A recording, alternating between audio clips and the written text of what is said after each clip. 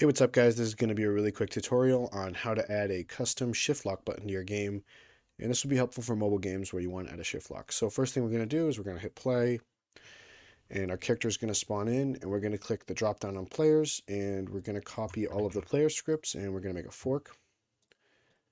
And we don't need all of them. We just really need the player module with the camera module here, but it's nice if we just copy all of them. I'm going to go into the mouse lock controller. In the replicated storage, I'm going to add two bindable events. Mouse lock changed and toggle mouse lock. And then what I'm going to do is I'm going to drop into the camera module and the mouse lock controller module. I'm going to scroll down. I'm actually going to add these events, so I need the replicated storage. And I'm going to add these events.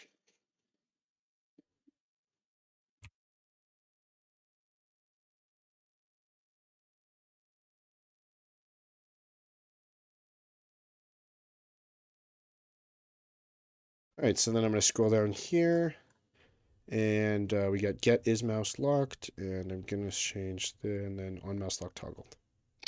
Okay, so we're going to go down here. We're going to say mouse lock changed event connect function. And we're going to say self on mouse lock toggled. And then we're going to say, no. So when we toggle mouse lock, it's going to fire the toggle, and we're going to get the current mouse lock state when it changes. So we're going to say self get is mouse locked. And this is actually going to be the self dot mouse lock toggled event. And we're going to say ev mouse lock changed, and we're going to fire that with the state. Okay, so what's going to happen is when the module changes mouse lock state, we're going to fire this event. And when this event is received to toggle the mouse lock, we're going to perform the mouse lock toggle in this module. So then what we can do is we can just add a screen GUI, simple here, add a text button in the screen GUI, and I'll just put this right here. This can be anything. I'll add a local script under here. I'll say, uh,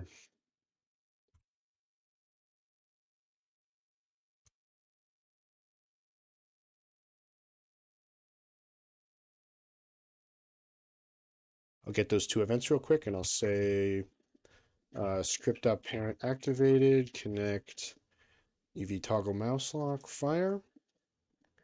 And we'll say EV mouse lock changed, event connect state, and I'll type it as a Boolean. And I'll say if state, then otherwise script.parent.text equals unlock, locked, unlocked. Okay. And the starting state here, we can just set the text to be unlocked. So now if we play, and let me make sure I have my shift lock enabled. Yep. If I click shift lock, you'll see that when I'm locked, it says locked. When I'm unlocked, it says unlocked. I can click it, and it'll say locked. My mouse is locked.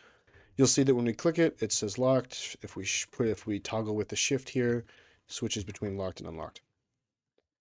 All right, guys, that's how you make a shift lock. Really quick, really simple tutorial.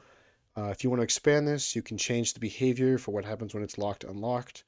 Um, if you want to make like a server event that locks all the cameras for all the players for some reason, you can do that and tie it into this camera mouse lock controller module. Just add the event, and then in here for the mouse lock controller new, just say when the event happens to toggle the mouse lock. You could even pass in, update the mouse lock toggled function and pass in a state, and we could set the mouse lock state to that value. So you could expand this further, but that's simply just how to get it started and how to really get going with this project. Thanks, guys.